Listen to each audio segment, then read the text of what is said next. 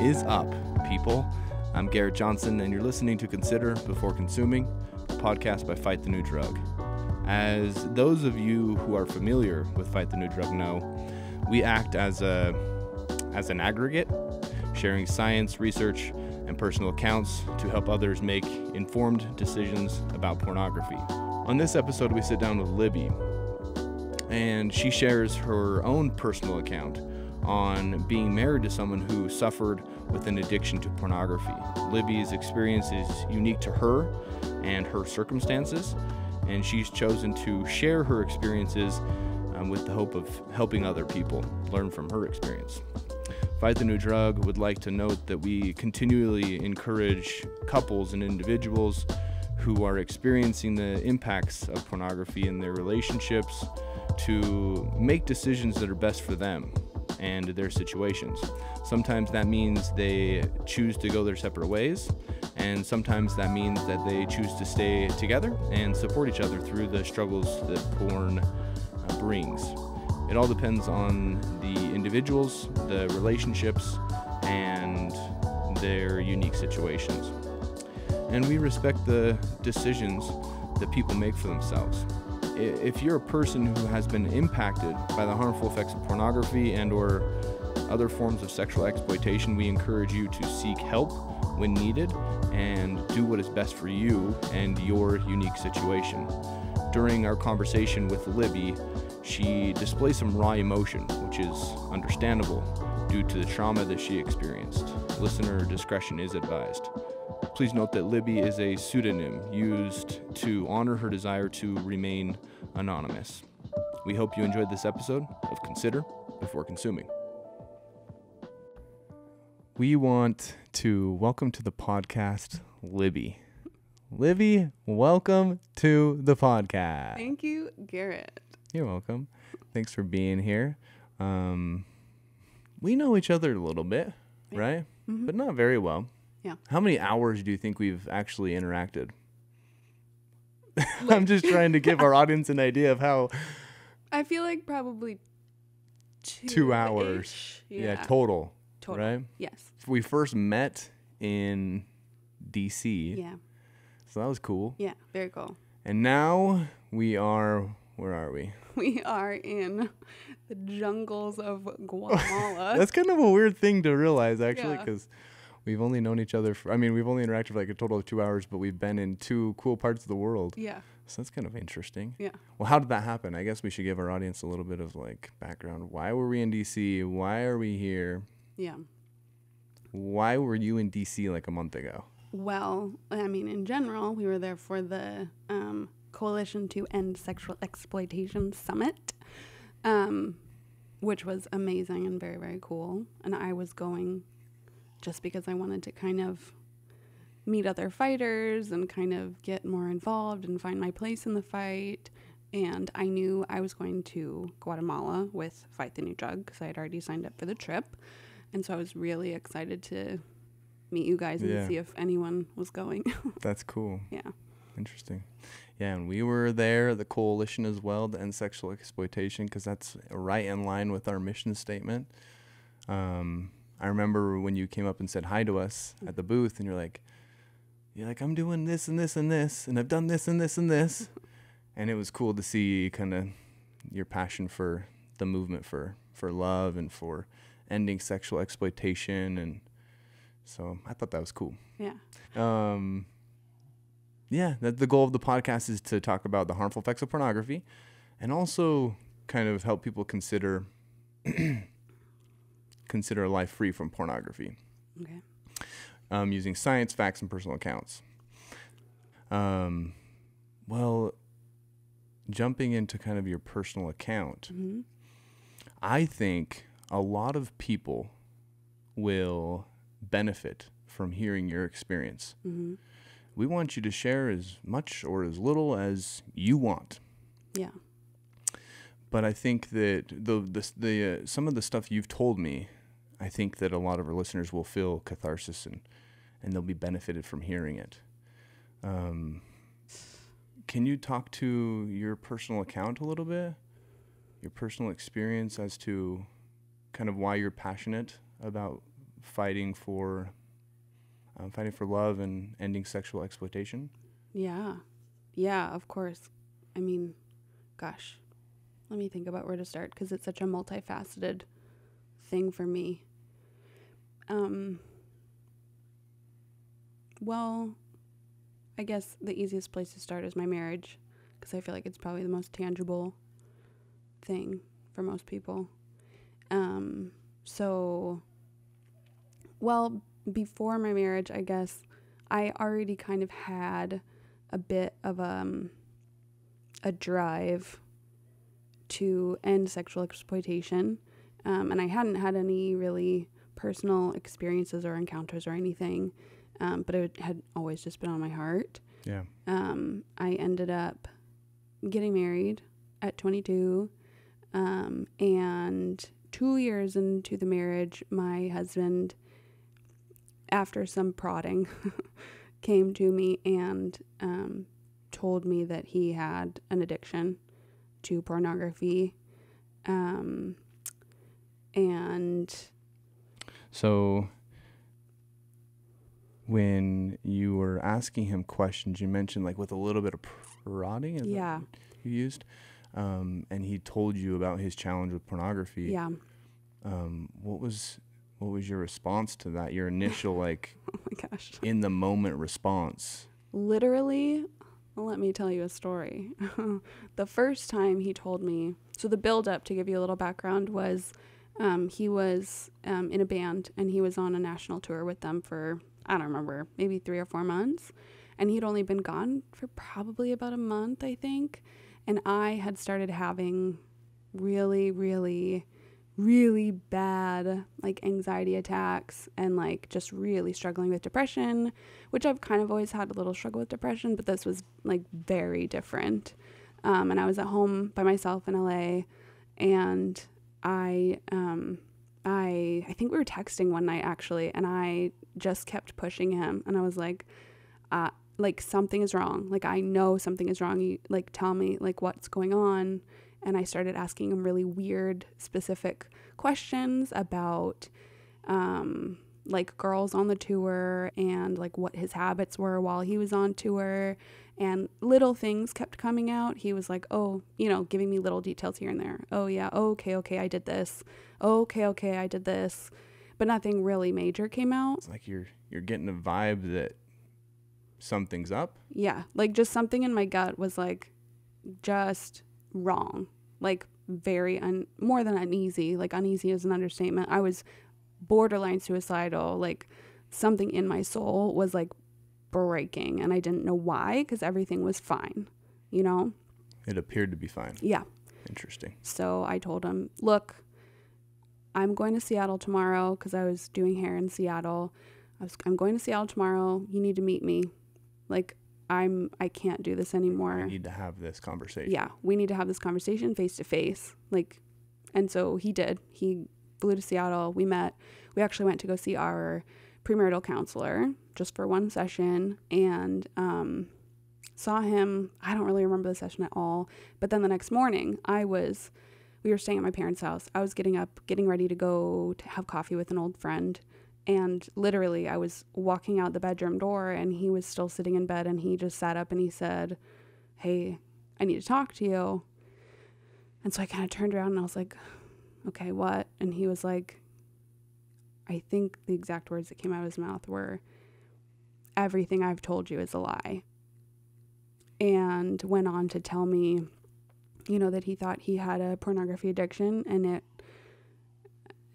I don't remember all the details he gave me in that moment, but basically it was probably 5 or 6 minute conversation of just, I have a problem. Everything I've told you is a lie. Everything I said in our session yesterday with our counselor was a lie. I've been covering up all of this, and et cetera, et cetera. Man. So, and I kind of didn't have a reaction because I was on my way out the door. Were you kind of numb? I was Emotionally numb? Yeah, because I was shocked, but I was also like not shocked at all. Kind of relieved? Yes. Yeah. That the truth came out? Yeah. There was a bit of like, oh, okay, this makes sense now. You know, like, Interesting. of course, not relief in the like, Of oh, course. thank God my husband has a pornography addiction. Right. But just relief that I'm not crazy. Yeah. I that's don't so feel true. crazy. I Or can this is why understand I that felt would crazy. be relieving. Yeah. Interesting. And so. So you're hurt in that moment. Mm-hmm. You're feeling a sense of relief because of the truth coming out. Yeah. Even though it's truth that hurts. Yeah. And it's betrayal. And Yeah. I wonder if you felt some betrayal. But Totally. And then also acknowledging his side is like, wow, he told the truth. Yes. And I think about this relatively often, but I have always been so grateful for that moment because I didn't have to find out. I didn't have to catch him. I didn't have to find anything. He was able to just on his own, mostly, come to me and just finally take that weight off of his chest. You know, one of my favorite quotes that comes to mind as you talk about this is like, tell the truth even when it hurts. You know, Yeah. It's like so important for us as individuals and for our relationships. Interesting. Yeah. So how long did you stay numb for, in the sense of like this 6-minute conversation? Mm-hmm. Yeah. You leave. Mm-hmm. And then what was the duration of time where you kind of took a step back to analyze this? Honestly, I don't really remember. Not very long, because once he told me that, I don't remember if I demanded it or if we decided he was not going back on tour. He quit the band, and we went back to LA to just figure it out. Yeah. To just start working through things. So we found an amazing marriage counselor down there. He was very, very helpful. One thing I want to acknowledge is like you guys sought help. Yeah. Right? Oh, yeah. So much help. And you know what's interesting is like I think him telling the truth was him reaching out to you. Yeah. In a way. Totally. It sounds like, based on the way you've explained it. Where did you go for help? Was the therapy your type of, was that your? Yeah. Yeah, really. The therapy was my Almost like life jacket? Or Yes. like in that analogy? Yeah. Yeah. And I had one friend in LA that I really leaned on for a little bit. And then, gosh, if I remember, I think I did go to my parents. Maybe not immediately, but they were actually, even though it was an awkward conversation to have, or many conversations to have, I did end up really opening up, and it totally transformed our relationship. But Wow. that was another part, or another aspect, or another way you reached out for yeah. help. Yeah. Did you feel, because when someone gets married, there's this contract, like this social contract. Yeah. And you're both agreeing to treat the other person with respect. Yep. To love that person, to help that person to work. Did you feel betrayal when you found out that? Absolutely. Because it's like, unfortunately, because of his situation, like he broke the contract, that social contract. Yeah. Yeah, totally. I felt very lied to and betrayed. Absolutely. Yeah. So you guys start going to counseling and all this, and I'm trying to think, like, what advice, going back to that initial conversation when he told the truth. Yeah. Would you have done anything differently, or would you wish that he had done something differently? Because I think some of our listeners will be in a situation where like they still haven't told their significant other. Yeah. And then there's going to be some people who just recently found out that their significant other has a challenge.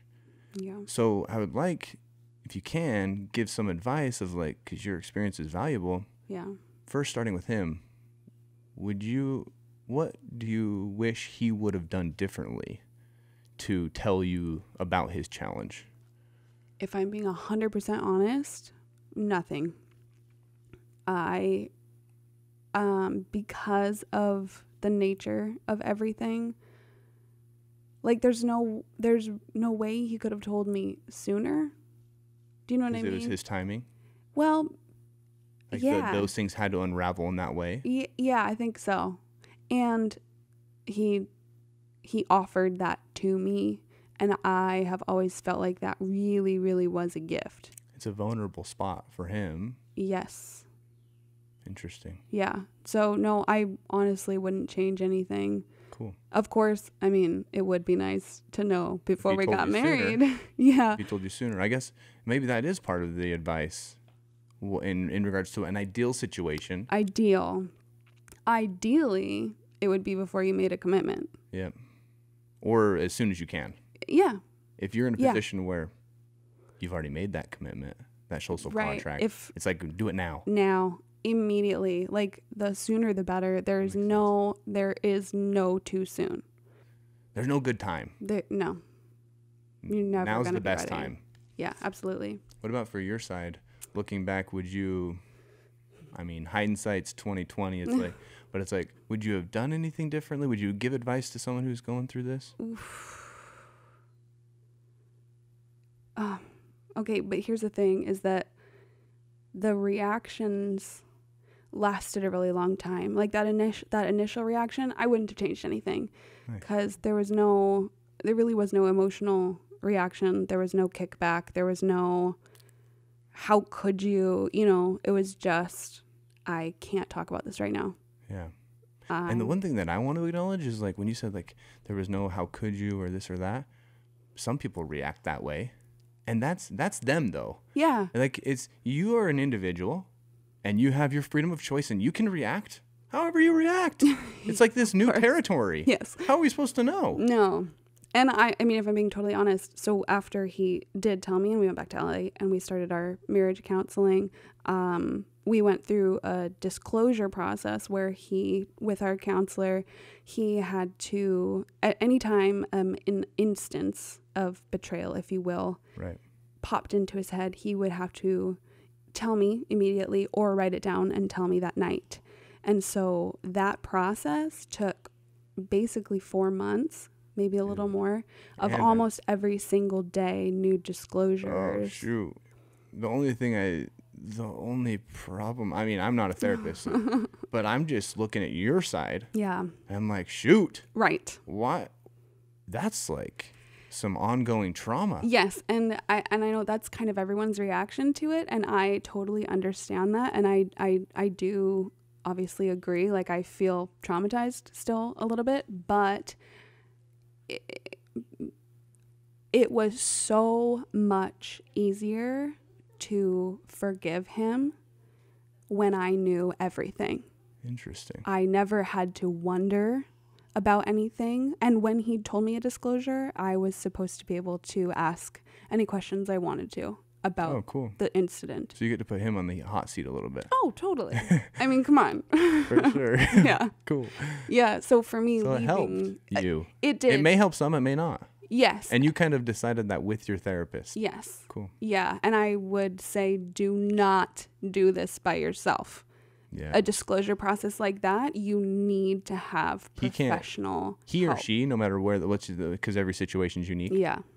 But to put that betrayal, to put those circumstances on you, just between you and him, that would have been an entirely different thing. Oh my gosh, yes. That wouldn't have been tolerable. No, it would not have been. I don't think it would have been healthy, and we wouldn't have known how to handle it. Yeah, we would not. And process that information. Yes, exactly. And so for us, we were only seeing our counselor once a week, so we would go 7 days with new disclosures all week long, and then we would go to see our therapist and process anything that needed to be processed. Wow.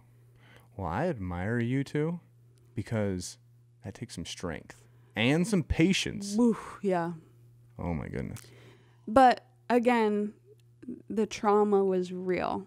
You know, I was bedridden basically for 2 months. Like, could hardly get out of bed. Like, it was not a good place to be. And though I am grateful for it now, and I am grateful for the ability to be able to forgive him and walk away from the marriage feeling okay. Yeah. I would not wish that process or pain on anyone, even though I know it is necessary for a lot of people.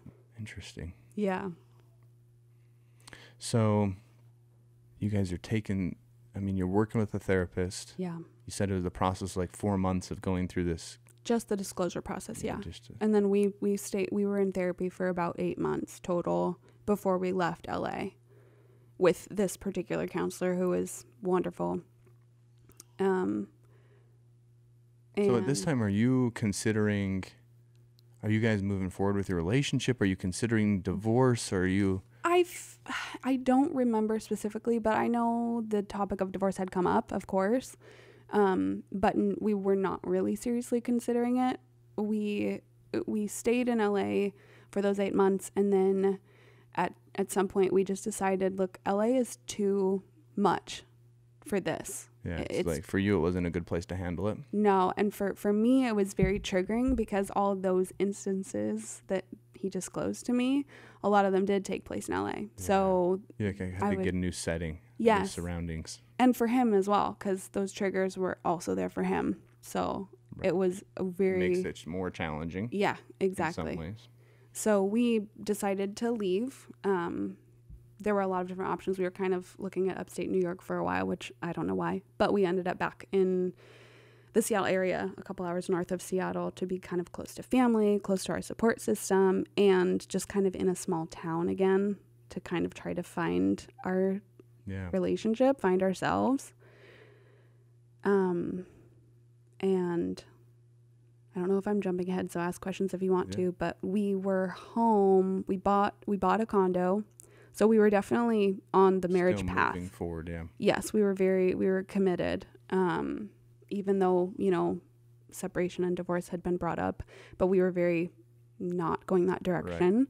And so we bought a condo and we moved up to Bellingham, which is where we were. And I think we were home for about a week. Like we moved home at the beginning of December, and it was right around Christmas because we were driving home from our family's houses in Seattle.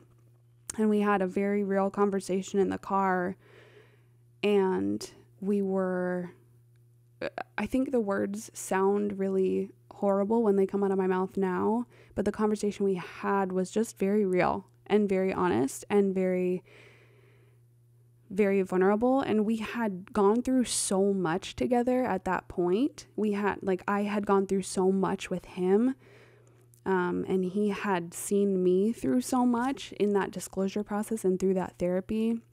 At that point, you knew each other on a totally different level. Totally. And the thing for me, when you say we knew each other on a totally different level, I would say I was getting to know him for the very first time. Oh, interesting. I never really knew who he was because as we were going through our therapy, we were coming he had quite a big realization of this very, very deep codependence that also kind of fed the lies because he wasn't really ever able to voice his own opinion of what he wanted or needed in any given moment.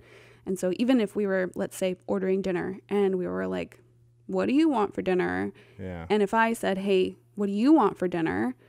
He would never just say, I want pizza. Yeah. He would think in his head, oh, I think she wants Indian, so I really want pizza, but I'm not going to tell her what I want because that's not what she wants. So I'm going to project what she wants and say, let's get Indian. Interesting. So I never learned that thought process, his thought process. Totally. And so I started learning things that he did and didn't like, which I honestly had never known before. Interesting. So very deep-seated codependence, which again was very damaging to our relationship and every relationship that he was in, really. So through this disclosure process, that was a huge part of it. That's cool. And something I want to touch on for the listeners who might be in this kind of situation, especially for the partners, because if somebody's going to be going through some sort of disclosure process, whether it's facilitated or not, I just want to validate the partner's feelings during this process because it's such, what's the word? Dichotomous? I actually don't know that word, and we don't have service on our cell phones, so Okay, we're I'm going to use a relying on our own different knowledge. word then, because it might not be the right word. I was going to look it up and then realize we're in the middle of the jungle. Okay, never mind. I'll find a different word. But like very contrary. Okay, so let me explain what I'm trying to say with many less words. Every time a disclosure came out, my husband would say, this happened. Yeah. I did this at this time. You were here.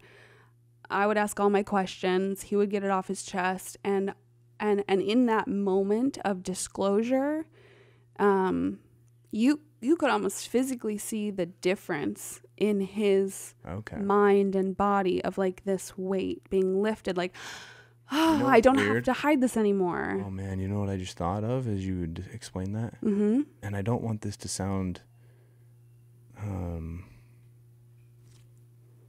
do I say it? It's almost like you were teaching him. I don't want to say this wrong, but like almost like you were raising a child. Oof. And I don't want that to come across as shaming to him. Yeah. And also, I'm sure he taught you things. Oh my gosh. And it goes by both ways, but it's like almost like we think once we're adults that we're adults and we're good at communication, we're healthy and all this, but it's almost like we're still growing. That's what I meant. Yes. Yeah. And I know in my relationship with my wife, it's like I just recently 4 or 5 months ago had this really big aha moment. And so I look at her, it's like she's raising a child, like she's helping me, you know? And anyway. Yeah. Continue. No, I get that. So you're just saying you want to acknowledge that. Right. Okay. So in this moment of disclosure where he's getting this huge weight off his chest or like a bunch of little weights every time, right? And in those moments, you as a partner are having this. Do you feel like because let's use the analogy of a backpack full of little weights. Yeah. And he's taking this weight off, and is he putting it in your backpack? Absolutely. That's exactly what I was going to say, was like he's taking this, the cinder block off his own shoulders, and he's throwing it at your chest. Like, it's not even like, oh, here's a weight. Here, it's catch like this. Expletive, you know, like just like crushing your heart. You know what I mean? In those moments. Even if it's a little thing, it's still like that betrayal is so real in that moment. So to him, it's like maybe he's pulling out this little weight. It's like this little comment or this little idea or this little betrayal. And it's like, it appears to be little. Yeah. Maybe to some people. Right. Then he throws it at you and it's like this. It's a real thing. Yeah. And that hurts. Yeah. And so in those it's not moments, little. No. And it doesn't feel little. Because it's not little. Really. Yeah. Yeah, totally. But so just that contrast of he's getting better and standing taller and discovering himself, and in that same moment you are taking on weight, like crumbling under this weight that is unbearable. Shoot. Right? And so this is a whole process, and like I admire where you're at today. I'm like, shoot. Anyway, keep going. Okay. Well, in the last little bit of that, like, kind of observation and validation is in those moments, the partner who has been using, if you will, is in this weird place of, I don't want to say pride, but kind of pride, you know, like, I'm so proud of myself. I'm finally doing it, which is legit. That's legit.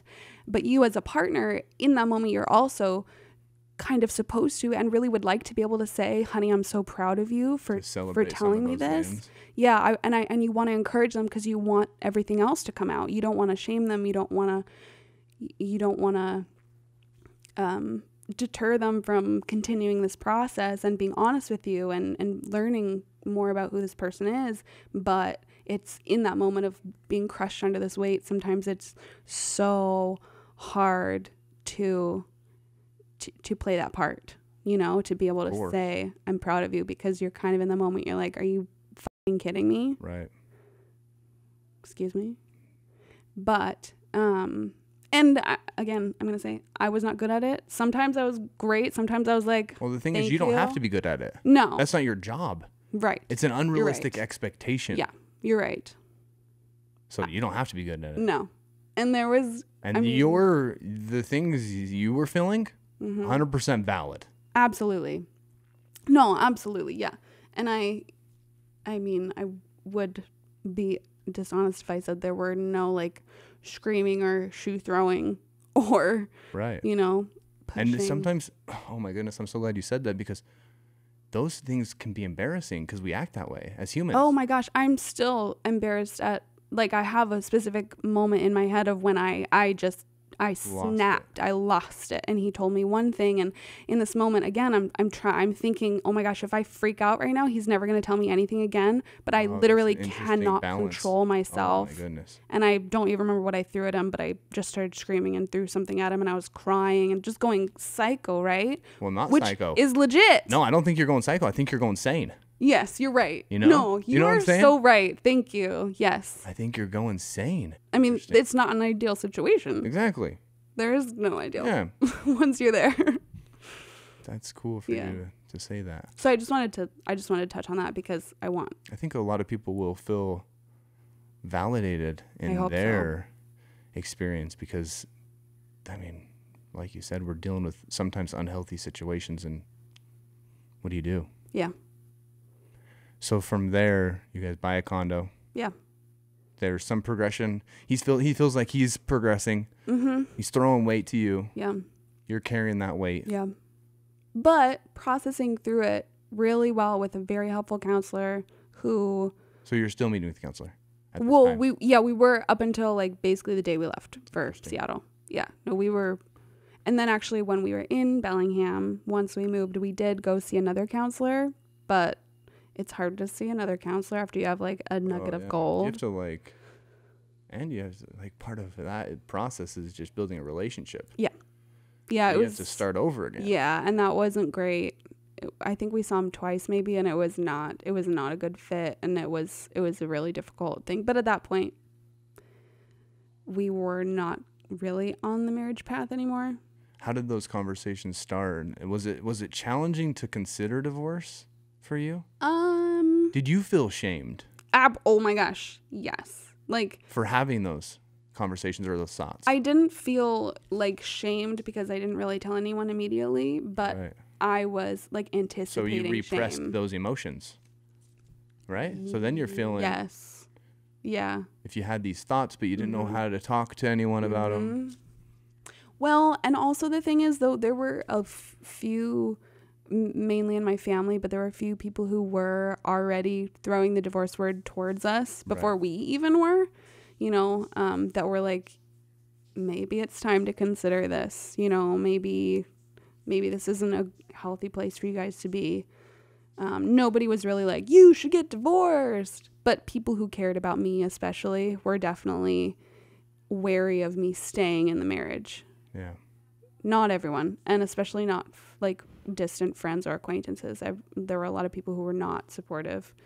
Right. And of course, it's not something we wanted, and it's not something any of our families wanted, and it was uncomfortable. So that was difficult. Going to our So now it's almost like now it's your time to tell the truth, even though it hurts. Yeah. Oh, yeah. Yeah, I guess. It really... Sorry, go ahead. It wasn't that hard to finally say we were getting divorced because for me, there was so much relief in finally saying, like... We're going to go our separate ways. We're going to go our separate ways. And so for me to finally realize, like, no, my life, like my heart and my soul is worth more than keeping this marriage together that is destroying me and really both of us. Like, it's not healthy. It's not good. So in your experience, do you think divorce was healthy for you guys? Absolutely. Cool. Yeah, no, I have no question about that. That's good. Yeah. Fast forward to today. How long has it been since you guys got divorced? 4 years. Nice. Ish. Yeah. And we've talked about this a little bit in our 2 hours of conversation before this conversation. Yeah. But you guys stay in contact? Mm-hmm. Yeah. Right? Relatively. We're not like best friends. Yeah, but we catch up every few months. Cool. And do you think it's been healthy for him as well? I mean, I know divorce? we should probably be asking him. Yeah, but right. In your opinion, do you think it was healthy for him as well, the divorce? I hope so. I don't know, because I don't. At some point, like when we first got divorced, we did talk a lot about more intimate things, because we were kind of still on this like vulnerable therapy path that we'd been on together for so long. And so when we got divorced, we still kind of processed the divorce together. We even went to divorce recovery classes together. Interesting. So we continued processing the divorce through afterwards. But a couple years into it, I guess, maybe a year into it, there's boundaries, and those boundaries kind of came up naturally, and I don't really want to broach that subject with him. I actually like that a lot, because do you know who I talk about her too much? Brene Brown. Okay. One of the things she talks about is boundaries. Mm-hmm. Like, part of being vulnerable isn't just that you have to have boundaries. Yeah. That's part of vulnerability. Yeah. Interesting. Yeah. But also, I want to just, before I forget, make sure, again, especially for the listeners who are on this path, everybody is different. Like, every relationship is different. 100%. And I truly do believe sometimes divorce is very necessary and very healthy. And the reason why you believe it, one of the reasons, is because you experienced it. Well, my divorce that I will forever be grateful for. Interesting. But cool. the kind of cherry on top, if you will, like the end of our marriage story, was that we were driving home from Christmas to our new apartment. We had lived there for probably a week, to our new condo, and we had this very vulnerable, honest conversation. And what came of it was my ex-husband had this realization in his own therapy, because he was still going to his own individual therapy. And he had this realization that because of the addiction or compulsion, and combined with his codependence, his whole entire life, he realized that he never had loved me, had never really loved me, and he didn't think he was ever going to be able to love me. And then on the same side of that, he realized, which was probably the most traumatic thing he's ever said to me, even on top of all of the disclosures, but he told me that he was never sexually attracted to me, and that he didn't think he would ever be able to be sexually attracted to me. And that, I think that was kind of where the straw that broke the camel's back of like, okay, then why are we fighting so hard? Because I don't want to be in a marriage that I'm not loved. So that being said, though, we did stay married for almost a year after that was said. So that attraction, the lack of attraction for him, there's millions of people that would find you attractive, Well, thank you. So it's like, I just wonder, we don't know because he's not here. Right. But I wonder if porn perpetuated false expectations. I think that's the conclusion we came to, really, was that he didn't think he was ever going to be able to be sexually attracted to me because of the amount of pornography that he had consumed. He just wasn't able to see me as attractive. He wasn't able to be aroused by me. He just wasn't attracted to me, That's interesting, because there's science. I know we're talking about a personal account right now, but there's science and research showing that this can happen because of pornography. Yeah. And I will say too, because I know, well, a little awkward, but also necessary, because I think a lot of people will kind of equate that with erectile dysfunction. Yeah. And that was never an issue.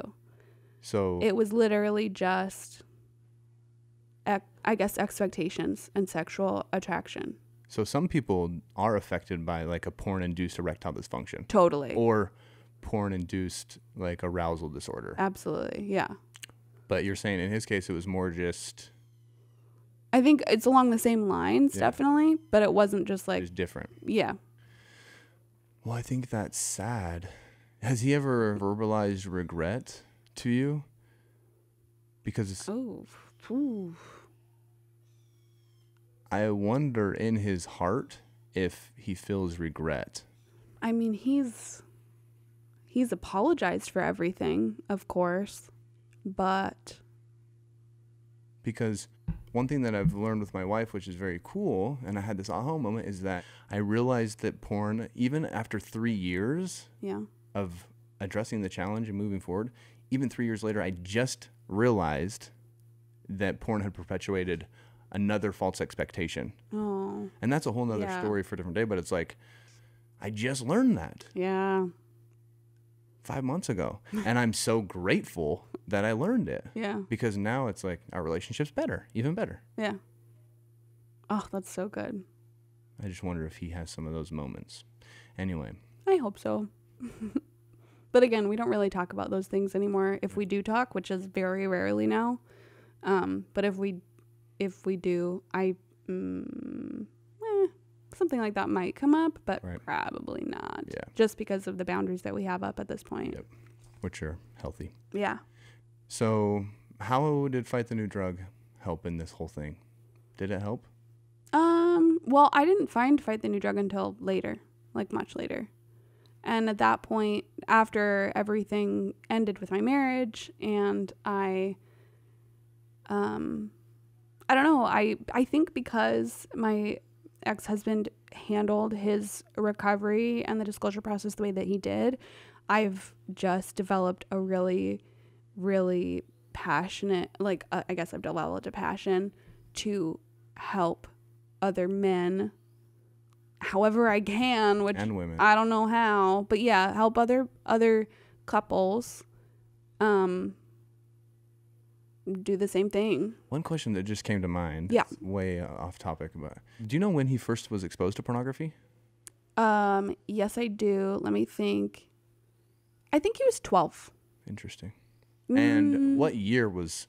I'm just trying to put a timeline to this. Like, what pornography did he have access to at age 12? Was he with a cell phone in his pocket at that time? No. Or was he looking at like a magazine or VHS? He was at a sleepover with a friend, and his friend showed it to him. I think his friend's dad had found his dad's stash or something. Okay. And so found it and showed it to him.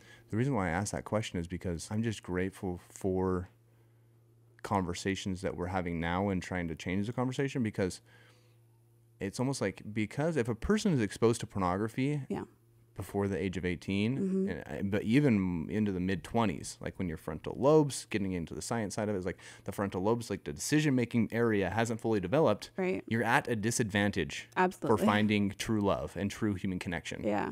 Because you've interacted with a counterfeit. Mm-hmm.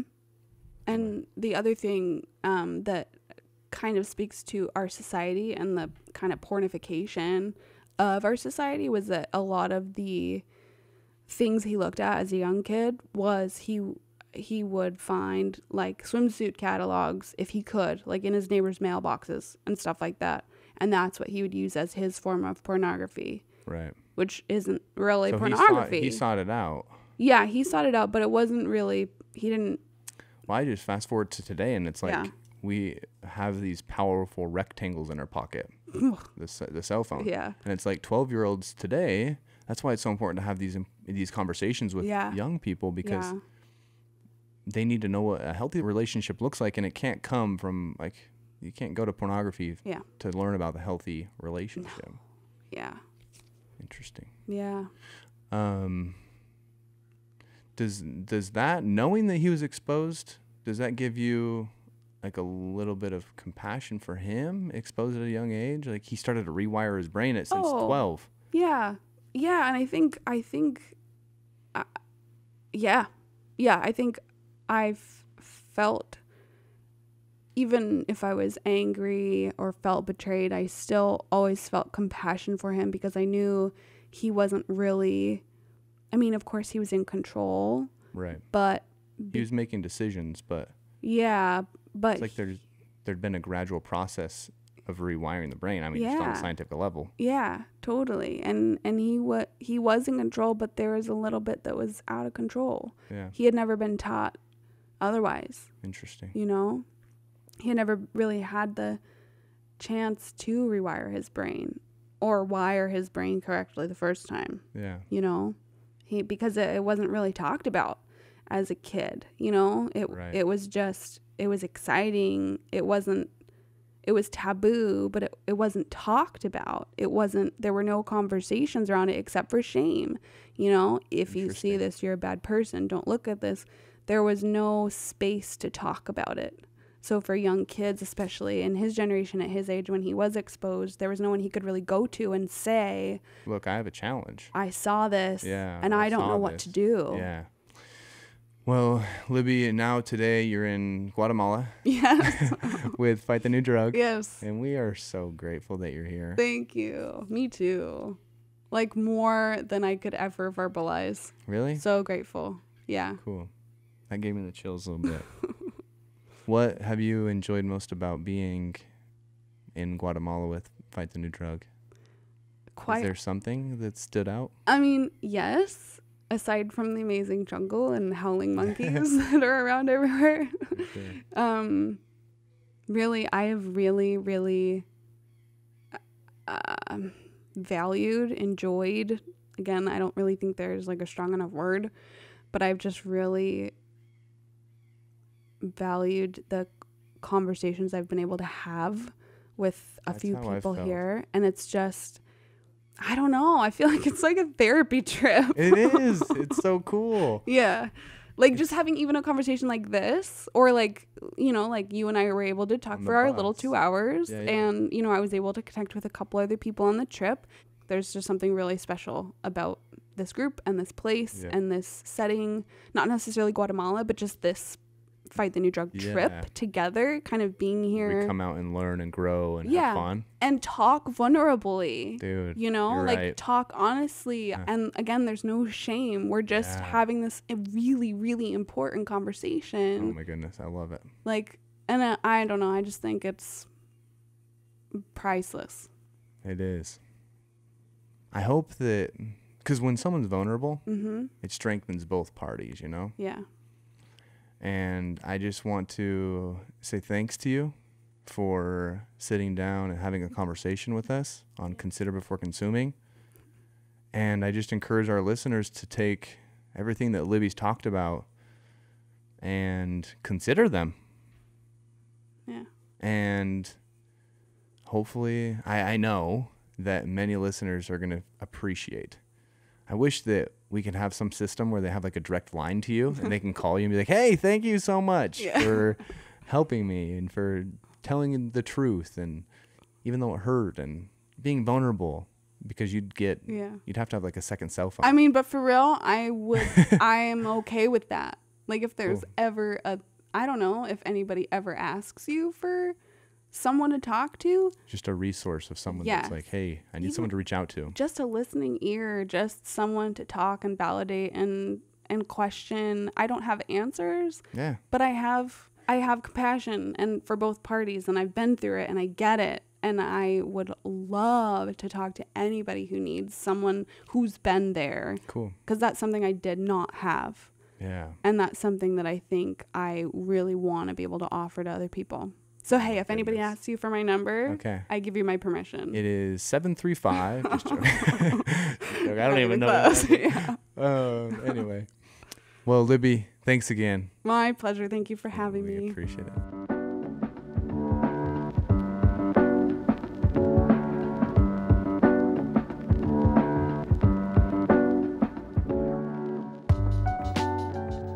Thanks for joining us on this episode of Consider Before Consuming. Consider Before Consuming is brought to you by Fight the New Drug. Fight the New Drug is a non-religious, non-legislative organization that exists to provide individuals the opportunity to make an informed decision regarding pornography and sexual exploitation, using only science, facts, and personal accounts. If you or someone you know struggles with pornography, we invite you to check out our friends at Fortify. Fortify is a science-based recovery platform dedicated to helping you find lasting freedom from pornography. Fortify offers a free experience for both teens and adults, allowing you to connect with others in order to better understand your challenge with pornography and track your journey toward recovery. Learn more at ftnd.org/fortify. That's ftnd.org/fortify.